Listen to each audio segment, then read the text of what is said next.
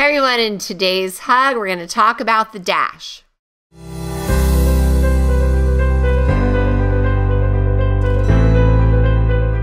The Dash is a poem by Linda Ellis, and I'm going to read it to you now. I read of a man who stood to speak at the funeral of a friend. He referred to the dates on the tombstone, from the beginning to the end. He noted that first came the date of birth and spoke of the following date with tears. But he said what mattered most of all was the dash between those years.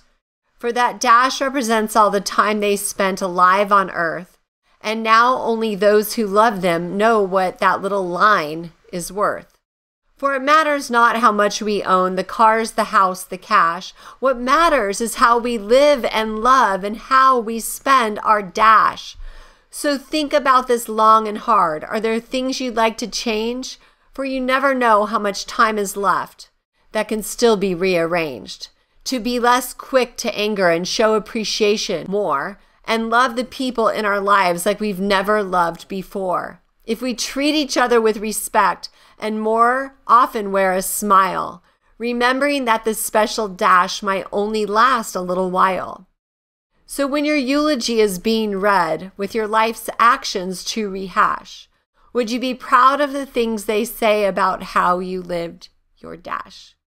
And I share that with you because I just love this poem so much. And we are all so blessed with this opportunity at QHS to not only heal ourselves, but to heal others and to let others know that there's so many great opportunities here at QHS to heal your body and other technology that we know is coming as well. But what a wonderful thing for us to have our dash be the trailblazers to help humanity to heal with frequency.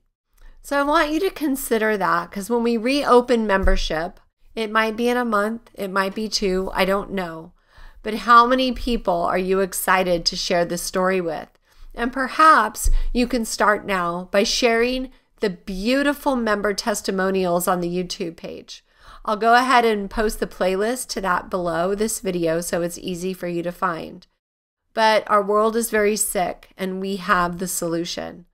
So my dash is going to be to help heal the world.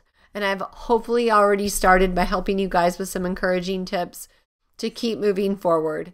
Don't give up on yourselves or your goals, because Cynthia once said to me, "You are leaving a legacy for your family." I said, "I ain't leaving, but I will create a legacy. And I want to inspire you to do the exact same thing." Okay, it's pretty exciting times that we have ahead, my friends, and we get to lean into those exciting times and share them with the world. So happy Monday, and wrapping your arms around, squeezing a little bit more, and just lean into your hug that you're getting today. Love you so much. Make it a beautiful week.